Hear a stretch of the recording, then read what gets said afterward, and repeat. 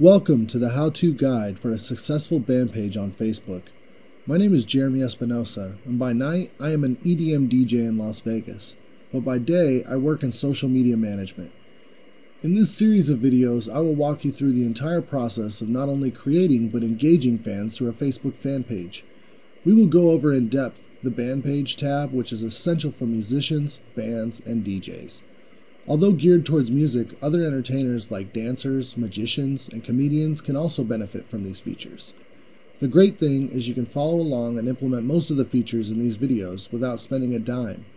You can follow along and implement 100% of what I show you and only have to spend $2.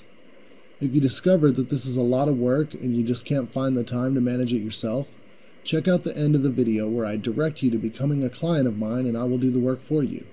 To be successful at this, you will have to devote at least 3 to 8 hours a week to your band page, and some people just don't have the time on top of their already busy schedule. At My Magic Space, we manage social media for all types of small businesses as well. This video contains the following chapters, which you can click on if you need to re-watch or jump around in the video.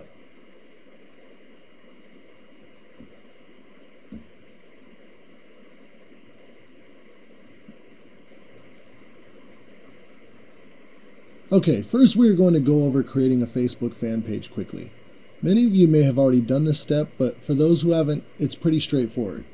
Now, you can either just go search for the word pages, or just find another page, like if I start typing in Dance-tronauts, I know they're a Facebook page, I can go to them, and it'll give me the option to create a page. Alright, now when I create a page, I'm going to go and click down where it says artist, band, or public figure. And for category, I'm going to choose musician or band. You can choose the category that suits you best. Now here is where you type in the name of your Facebook page. Now this is crucial that you take your time with this and make sure that you have it correctly, because once you set it, you can't change it. If you needed to change it, you would actually have to create a whole new Facebook page and create a whole new fan base just to change the name.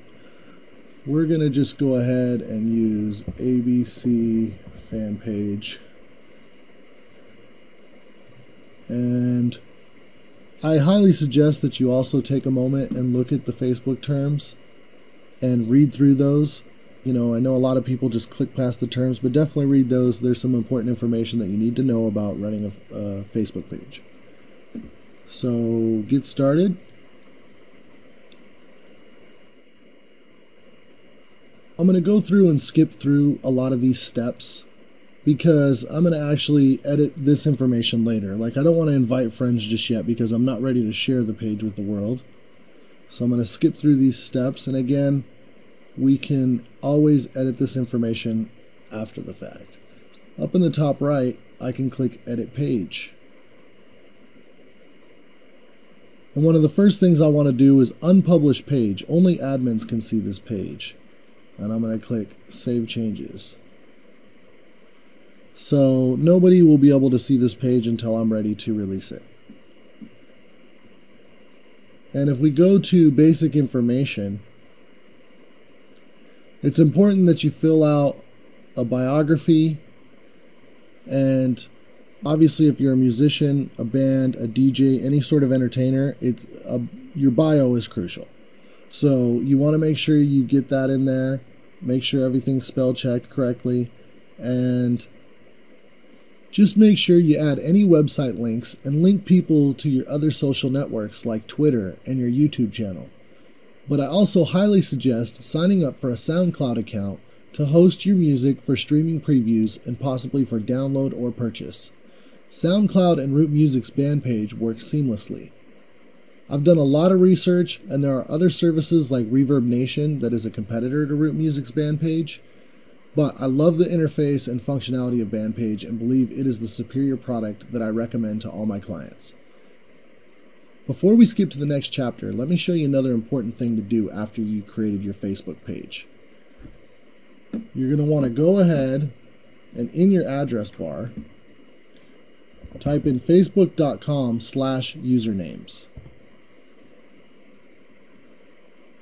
And what you'll do here is you'll select a page This is another thing that you cannot change once you set it, so make it count. If you created your page a while ago, you may have to get 25 likes on your page before they let you pick a name. Facebook recently changed this policy, but some pages are grandfathered into the old policy. Next, let's jump over to SoundCloud and look at their pricing structure. If we look at the solo account, this is the one that I recommend the most, okay? You can start this tutorial with the free account, and it's going to give you 2 hours of space. Myself, doing DJ mixes over an hour long sometimes, 2 hours of space is gone very quickly. I highly suggest the solo account. It's either $12.50 a month or $108 for the entire year.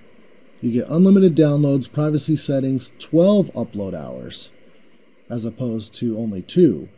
So there's a good amount of space on there, and you also get great statistics, like you can track which countries have played your tracks. And Root Music's Bandpage Plus is just $20 for the year, and I recommend to all my clients they make the year investment in both. In the social media world, for businesses, they say every fan is worth about $130. So $128 doesn't sound so bad for both these services. It's a bargain.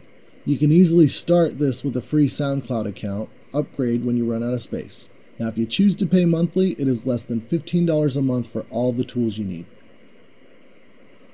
When we head over to rootmusic.com for the first time, you will have to either submit your email or log in with your Facebook email. I use the Facebook option personally, and you're going to need to connect the two anyways. After this quick initial setup, it is super easy to log in when you are already logged into your Facebook. As I mentioned before, the Bandpage Plus upgrade is only $2 a month or $20 for the year. I recommend at the very least you purchase this upgrade.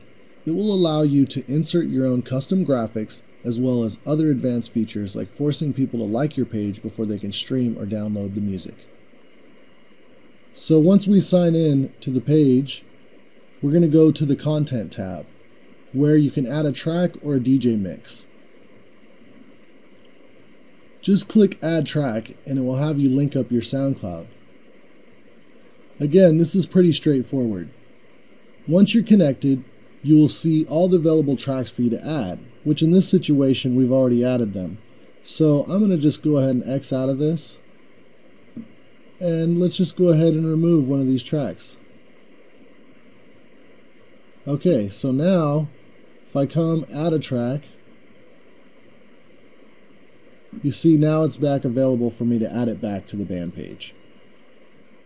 If you don't see a track here that you think you should see, your tracks must have apps enabled in advanced settings to play on your band page. So check your SoundCloud settings if you don't see it and make sure you have apps enabled. You can also add videos to this same playlist. If we click Videos down below,